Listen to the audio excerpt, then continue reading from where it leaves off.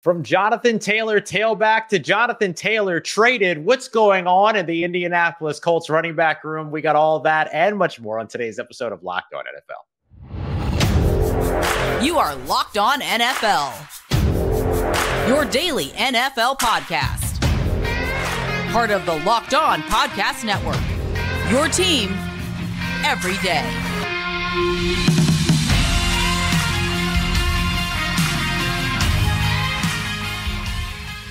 What's going on, football fans, and welcome into another episode of Locked On NFL, your daily podcast, bringing you all the biggest stories from around the National Football League every single Monday through Friday. We appreciate all you everydayers out there making Locked On NFL your first listen of the day every day. Don't forget, you can always subscribe and follow for free on YouTube or wherever you get your podcasts.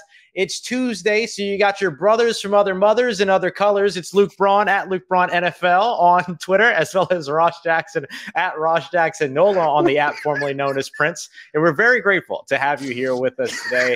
I've already we're not even a minute in, and Luke is broken. How you doing, buddy? What? You okay? What did you just call me? I said brother from another mother and other color. Like, it's fine. Well, I'm a different color than I started this show. That's for sure. Yeah, you're very red now.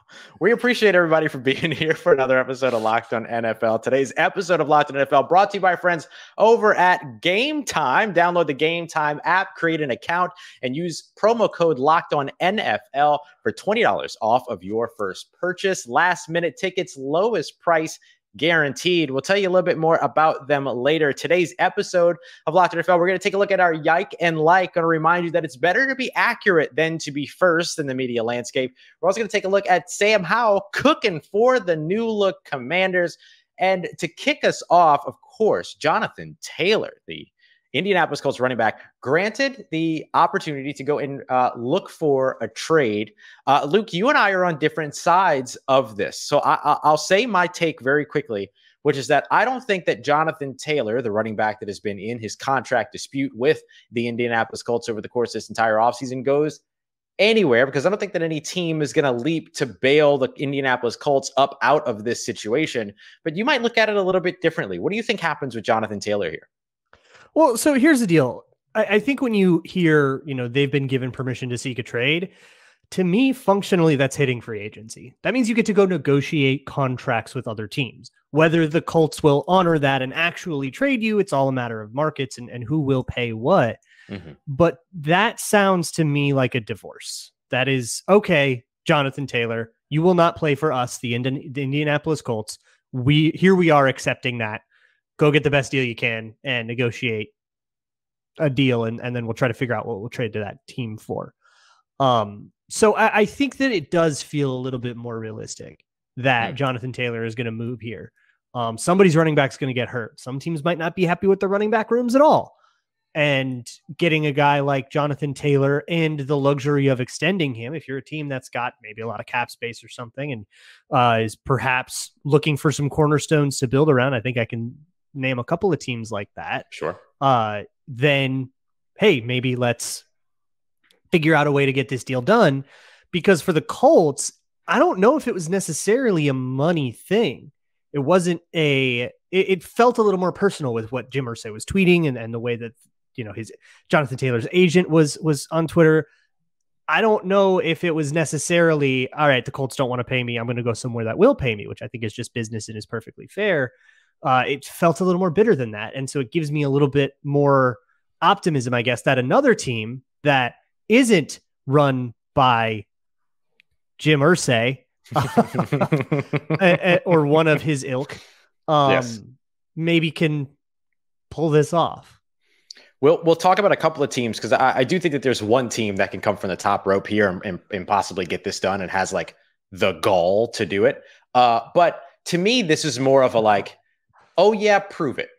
Prove it. Like, go out there and show us that you're going to get the money that you think you're going to get somewhere else. Because like we have to understand here that seeking permission for a trade, while the agent is negotiating the idea of getting a trade, they're also going to be talking to the team that they would potentially be trading him to try to figure out, okay, can we also get an extension here done, right? Like Jonathan Taylor would be in a situation here to where he would be going somewhere and saying, okay, I wouldn't mind coming here.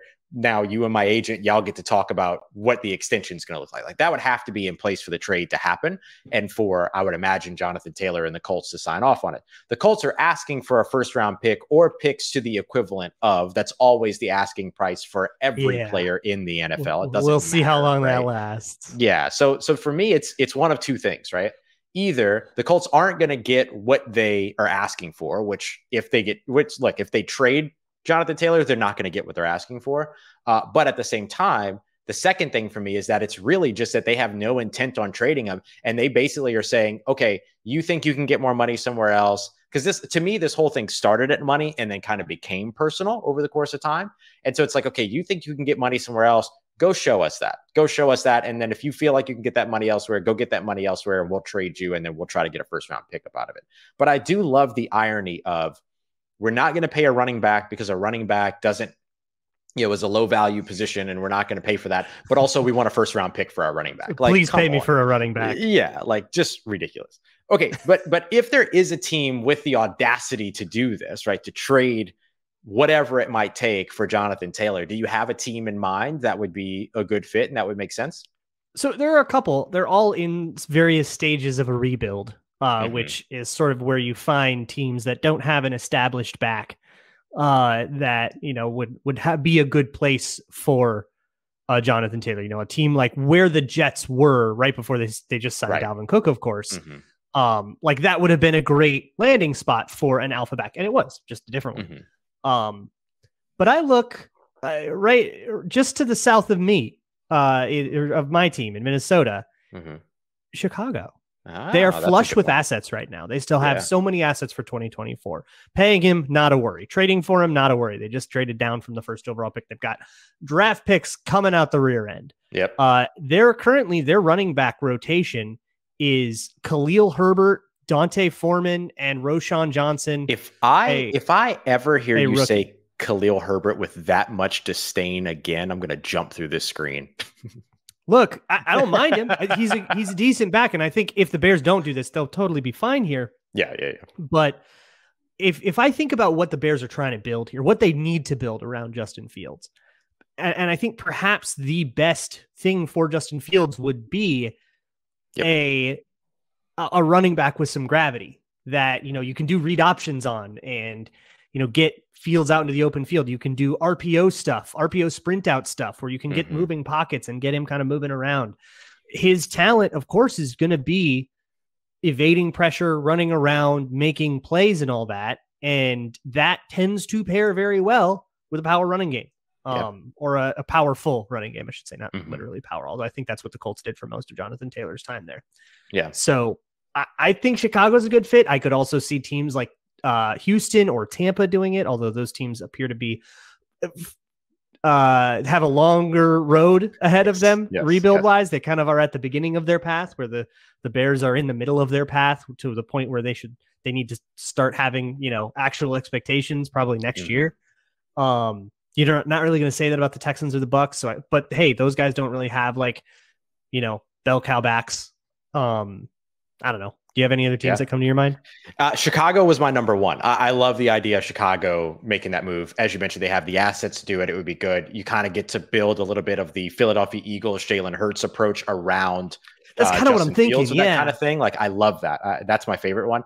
But to me, the team that has just the absolute audacity to do it it's Jerry Jones and the Dallas Cowboys. I mean, they hey, Jerry, do you want to do something real funny? After all that Zeke stuff, Deuce Vaughn absolutely exploding. You got Tony Pollard on the franchise tag. You say, F it, let's bring in JT. Oh, I would love to see it. I just think it would be so good. All right, y'all, coming up next, we're going to take a look at Sam Howell because he cooked for the Commanders. And how cool is it to watch the culture change in Washington right now? We got that coming up for you as we continue on with today's episode of Locked On NFL. I got a story for you, Ross. So my father and I are going to take a trip to Las Vegas to watch the Vikings play the Raiders at Allegiant Stadium with some family. There's going to be a group of 5 of us, and we actually had this really, really tough time finding 5 tickets in a row. Even though that game is in December, it's August. buying tickets to your favorite sports game should not be that stressful. And that is what Game Time is here for. They have a great database for last minute ticket deals. Forget all the planning months in advance. Forget having to think, what 2024 games do I want to go to, in like 2 months from now, or like when the schedule is released, and then refreshing the page really quick before the tickets go on. You can get exclusive flash deals on tickets for football, basketball, baseball, concerts, comedy, theater, all kinds of events right up to the day of the event. And the Game Time guarantee means that you'll always get the best price. If you find tickets in the same section and row for less, Game Time will credit you 110% of the difference. Challenge accepted. You can get images of your seat too before you buy, so you can make sure you're not like stuck behind a pillar or whatever. And tickets are sent directly to your phone, so you don't have to dig through your email and get all stressed out on the day while you're sitting there in the line fumbling with your phone. Snag the tickets without the stress with Game Time. Download the Game Time app, create an account, and use Locked On NFL for $20 off of your first purchase. Terms apply. Again, create an account and redeem code Locked On NFL for $20 off. Download Game Time today. Last minute tickets, lowest price guaranteed. All right, everybody, continuing on with today's episode of Locked On NFL. Sam Howell cooking for the Washington Commanders, and it's super fun to see. We appreciate you as always, making Locked On NFL your first listen of the day, every day. Luke, you and I have been, there's two truths to this, right? Like, you and I have been adamant about following and also celebratory about everything going on in Washington when it comes to the sale of the team. Dan Snyder out of the NFL. So now the next piece to all of it was, what does the team look like on the field? Well, right. The Commanders did not disappoint in their Monday night preseason game. And of course, we know that it's the preseason. Nerds like Luke and I can get a little excited about the preseason, though. And I do think that there is enough to be excited about here if you are a Washington Commanders fan. We just saw Sam Howell go nearly lights out, a 123.4 passer rating. He completed out of his 25 passes, 19 of them. It's a 76% completion percentage, 2 touchdowns for 188 yards. It's great to see it. It's awesome to see it all like continue in terms of the culture change for Washington on the field. How important, Luke, do you think that it is, everything going on in Washington, to now see like a viable and exciting product on the football field for Commanders fans? Just the fact that their fans don't have to like kind of hate their team a little bit is already a win. Yeah. And I think we all kind of have it felt like when the Commanders were just kind of rolling in with like, we'll just have like Sam Howell battle it out and that'll be fine. It kind of felt like, oh, okay, so you're not taking this season seriously, but hey, shoot, maybe we were all wrong. Maybe he's just a baller and only the Commanders knew about it until they got him on actually playing football on camera. That would be super sick. As much of an L as I would have to eat a good bit of crow, but because I wasn't a big fan of his coming out either. Mm-hmm. But if that really is who he is, and the nature of that quarterback play, scrambling, running around, evading sacks, scramble drills, that's a really fun brand of football to watch. If the Commanders can be fun and they can leave all of the Dan Snyder drama behind them with a really fun season in a stacked NFC East, if they can actually make a push at that division, that is going to make all of those bitter tastes wash out real fast. Big time. Yeah, we've been recording our division previews. So we'll have our big Ultimate NFL preview show coming out on August 31st. And we were doing kind of the conversations with the NFC East.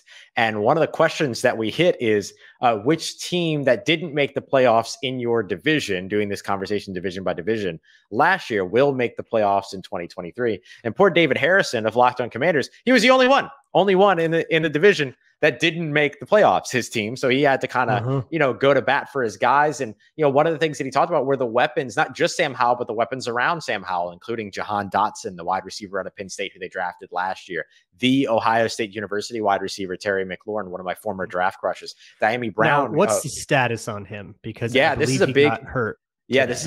This is a big one. So X-rays were negative, but they did rule him out in that game after the injury for sure. Toe injury, which you're 100% going to do. I think what you do now is you take Terry McLaurin and you get yourself a little shelf and you put him up on that shelf until week 1. And you say, you're going to stay right there. Yeah. You get all the mental reps you need. It's going to be fine. Like they need him just as much as, and Sam Howell needs him just as much as anybody else, right? And so I love the weapons that are all around there. You want to do everything you can to keep them healthy, but there is a really good supporting cast around Sam Howell is kind of the big takeaway here, and a defense that really shouldn't be slept on either. So I think there's a lot of reasons to be, I don't want to say optimistic, but there's a lot of reasons to not dread the season starting if you're a Commanders fan, which there are some fan bases around the NFL that have to dread as the season begins. Right. Like maybe they're taking this a little bit more seriously than I thought. Yeah. I mean, look, if you look at, Dotson, McLaurin, Antonio Gibson back there. Yeah. You can, make an argument that there might be something cooking here a little bit. And hey, here's the deal. If Sam Howell is real, this is what I've said to basically every team with a young quarterback. If that quarterback is real, you do not need to hang your entire hopes on this year. Yep. If he is real and you guys go, 6-11, that's fine. That's y'all should be thrilled with that because that means you have your quarterback. And building around that is so much easier than trying to find the guy. Absolutely, 100%, right? Like if you get to let's say you get to a situation here to where Sam Howell has like a decent passing season, like a solid, good passing season. He averages, over 65% of his passes in terms of his completion percentage. He goes over, let's say 3,500, 17th game now. So let's say like over 3,800 yards or whatever. And then, a plus touchdown to interception ratio, all that. But then the team just struggles elsewhere and loses games. You still have every reason to be excited about it because now you get to go back to the drawing board and all of those assets that you're watching other teams funnel into the quarterback position. Look at the San Francisco 49ers and everything that they did only to have the very last pick of a draft become their starting quarterback. You don't have to worry about any of all that stuff. You just get to now say that's the quarterback and then build and tinker around that quarterback. And that's it. That's a huge advantage. You get to start going, well, I guess we need a guard in this draft. And I don't know, I guess maybe we could use a safety. You start having that conversation instead of going, how can we change the direction of our franchise this time? You get to think a little smaller and there's a comfort in that. Yeah. I think about the Vikings in particular, right? Year, I've been covering a team with a quarterback that I'm not always that happy with, but it is nice to go into off seasons and not be like, can they trade for Matt Ryan this year? Have to be coming to terms with all kinds of bad ideas just because they maybe get me out of this, Yeah, absolutely. And look, I mean, you look at the couple seasons ago, the 2020 draft and they drafted Justin Jefferson. Right. You might not have had that luxury if Kirk Cousins wasn't the quarterback. And if you were instead, you had a bunch of replacement level players in the quarterback room. You know who that would have been? Ooh, who would that have been that year? If they needed a quarterback in 2020? Jordan Love. Oh, of course. Yeah. Or maybe Hurts. Maybe they would. Maybe. Yeah, perhaps. But yeah, I mean, you're rolling the dice at the quarterback position, and look, we'll see what happens with Jordan Love. Obviously, it would have panned out great with Jalen Hurts, but maybe right because it's all a different organization. If they put Hurts behind a worse O-line for that they had those couple of years, then the Eagles said maybe he doesn't develop the same, and maybe Jordan Love doesn't develop the same if he's not there. But Jordan Love is the closest quarterback in the draft order, so that's the chase the rabbit of it. That makes sense for sure. So yeah, no, it's great. It's awesome for Commanders fans, and I look forward to seeing what the Commanders and Sam Howell are able to do here in 2023. Coming up next, we got Yike and Like. Remember, it's always better to be right and accurate than it is to be first. We'll give you an example of how that didn't necessarily pan out just this past week. Got that coming up for you as we continue on with today's episode of Locked On NFL.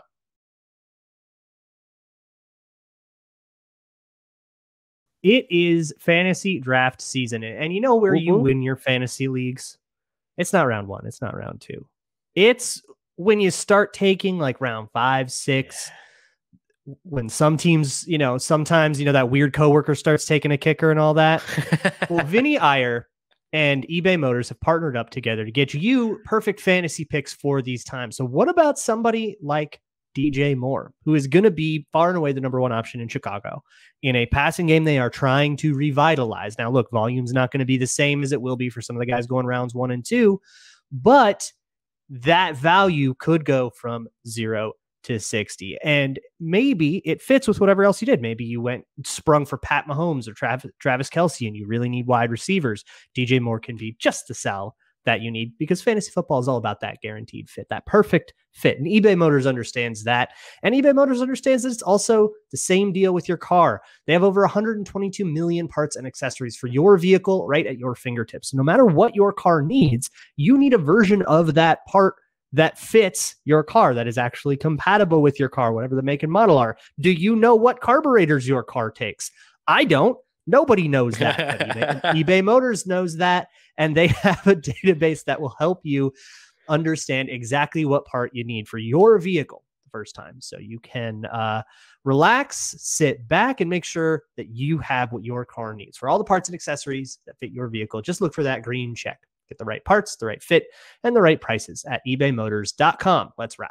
eBay Guaranteed Fit, only available to U.S. customers. Eligible items only. Exclusions apply. All right, everybody, wrapping up today's episode of Locked On NFL with the Tuesday special Yike and Like, where we each give you one thing we like and one thing that we yike, as in one thing that we don't like. I'm going to kick us off today here, Luke, because this one was close to home for me, both literally and figuratively. Jimmy Graham, he was arrested while wandering in traffic was the report. And this is where I want to kind of like really lean in on my take here, that it's better to be accurate than to be first. The initial reports that came out were strewn with language about him being arrested and supposedly on a controlled substance and all this other stuff.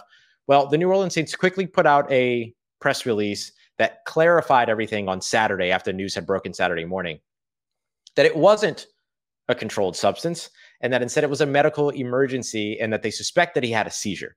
I am somebody that since the age of 15 has battled seizures. I have epilepsy, and I know firsthand just how disorientation can be, first of all, misconstrued by other parties. The thing that I want to highlight here is that if there's anybody that's listening to this show that really wants to get into sports media, sports journalism, stuff like that, err on the side of being accurate. Don't err on the side of being first, because this is a person that dealt with something that was very, very serious and effectively had his name dragged through the mud for like 3 hours until the New Orleans Saints were able to put out a release and until he was able to get medical checks done and stuff like that. He is back here in New Orleans. He's back with the team, just so everybody knows. And we don't know when he's going to get back to football, if he'll get back to football, all that. But it is just a really good lesson of like, it's better to be accurate than to be first. And first doesn't get you anywhere, especially when you're wrong. The only thing I want to add to that is people will react to whatever you say, whether you vetted it. They're not going to vet it for you, right? So however vetted you, especially if you're a reporter that is trusted, and I think the reporters that are trusted don't do this. That's why they're trusted. Right. But if you're trying to be that person, understand that if you come out and say something wrong, people are going to react to that and then log off. You can issue as many corrections as you want. There will be people that just never see it, and you have now just made those people misinformed. There's a responsibility to that kind of thing. Absolutely. My yike, I'm going to stick with the world of sports media here. I need people to quit whining about having to cover preseason games. My goodness. For one, it's your job. Go to work. We all have to go to work. All right. You're an adult. Get dressed and go to work. But for two, the preseason is extraordinarily compelling if you do your homework on the team. Now, look, Ross and I, we cover our teams fairly in depth. We have daily podcasts on them, so we're going to know them better than your average Joe. But for example, for my team, I spent this whole offseason doing backstories on every single player in the 90. And you know what? Every single one of them was interesting. Every single person has a cool story. Every person in the world has a cool story. Yep. And if you take some time to get to know that, the preseason will never be boring to you again. I can tell you right now that when number 31 on the Vikings, Tay Gowan, who unless you are a Cardinals fan, an Eagles fan, or an absolute sicko about the draft, or a Vikings fan, those are the three teams he's played for, you will not know the name Tay Gowan. But he has one of the most compelling stories on the team. And if he actually does manage to make the roster, it's like an emotional beat that rivals like the climax of Remember the Titans. Nice. It is so compelling. The preseason rules. And if you're whining about it, that's because you didn't do your homework. And if you report on the team, if you cover and I'm not talking about Vikings people. I don't think I even know who I would be talking about with the Vikings. I've seen this for other teams. I've seen this for Rams people complaining about having to do it in a quote unquote hurricane, which turned out to be like a moderate rain. I've seen this with tons of other beats. Your beat has someone that does this. If they want to whine about covering the preseason, I say take a dump or get off the pot, because there are a lot of people that want that job, that want to be in the press box covering the team for a living, that are envious of you. And if you don't like it, then I don't know, go get a sales job or something, because the preseason rocks. It is compelling, and these are people that you are covering. They're not stat boxes, and just because the one that's on your fantasy team is on the bench doesn't mean that this crap doesn't matter. This is someone's career and livelihood, so quit whining about it. You have a cool job. This is outstanding. What a just from the top rope, Luke Braun. I love it. All right, my is going to be super quick. I just love seeing all these young rookie quarterbacks kind of ball out, right? Like, I think we see year in and year out. Yeah. Oh my gosh, he's been incredible. He's been talk about somebody I need to eat crow about. I had no faith in him panning out, and it looks like I am very wrong. Some of us knew. I love it. It looks like I was very wrong about that one, and I love it. And so, like, I just love that, because like we see it year in and year out. Like, oh, this wide receiver class is really good, followed by another year where everybody goes, oh, this wide receiver class is really good, followed by another year where everybody goes, oh, this wide receiver class is really good. And then like all the running backs are usually pretty good. So it's cool to see like the most important position in the NFL panning out young for some of these quarterbacks. Like, I'm not saying that all these guys need to be starters right away, but in 2, 3, 5, 6 years or whatever, if they're backup quarterbacks in the NFL, that's awesome. That's really, really cool. And so I love seeing kind of the early jump for some of these young quarterbacks. And some of them are going to be starters right away. We've already heard that about Anthony Richardson. Of course. To circle back to the Colts, Colts fans having a weird day. Jonathan Taylor might get traded. This is going to be a weird. You guys don't have to care at all. You have your quarterback. Yep. And he's winning the starting job when he was supposed to need a year. Yep. And you got Zach Moss. The starting job. And Zach Moss, game changer. I love Zach Speaking Moss. Of game changers, my is I'm going to be a homer about it. So the Minnesota Vikings have something called Mustache Monday. Okay. That I guess has happened. I believe this is organized by Kirk Cousins. Sure. So that's going to go about exactly as you're picturing it. And I have a picture of it. If you are just listening on audio, I strongly encourage that you come over to YouTube and watch this, I think there's other places you can see it, but come on over to YouTube so you can see this picture. Ross, dying to know your thoughts on this mustache. Yeah, buddy. It is banging. He has Kirk Cousins has a handlebar mustache right now. That is my How much does that rock? This dude looks like he's about to slam 2 natty lights and crush you in beer pong. Heck yeah. I love it. This guy has fireworks in his garage. He eats at Arby's. That is a handlebar mustache that would make Cam Jordan jealous. Like, that's really outstanding. I hope he keeps it all year. That's fantastic. Can't not. Now the only thing that I wish they would have thoughts on that guy's got some weird flags in his living room. Man, I wish he would have saved that or shaved that, I guess, for quarterback. I wish they would have had him on quarterback this year. Oh, yes. Instead of last year. That way we could have seen that let's bring it back up. Oh, it's so good. I can't wait to see the press conferences. Like, imagine having that facial hair after a devastating loss. Like a devastating loss. And you have to go up and do a press conference with that. So I don't know if you remember, after the 33-point comeback against the Colts, Kirk Cousins came out in a purple suit with Vikings logos on it. Yes. And famously, his wife, Julie, dresses him for press conferences. Yes, I remember that. This is something that he told us a year or two ago. It was also featured on the Netflix show. So Julie picked that. And somebody asked her, like, so if you guys didn't make the comeback, would you be wearing that? And he had a backup outfit. Good. So, yes. You have to. We know he has the wherewithal, but he's not the only one. Like, the whole offensive line has TJ Hawkinson is rocking the mustache. So everybody that has a good mustache is rocking a mustache at TCO Performance Center in Eagan, Minnesota right now. And let me tell you, it bangs. Heck yes. I love it. Hey, it's buy-in, right? Like, everybody's buying in. Like, there's a community there. There's a culture there. That's really cool. And it's loose. They're having fun. Yeah. At the end of the day, it's a game. That's awesome. At the end of the day, though, this is not a game. This is Locked On NFL, and we appreciate you very much for being here for another episode of Locked On NFL, and for joining Luke Braun at Luke Braun NFL, and myself, Ross Jackson at Ross Jacksonola on the app formerly known as Prince.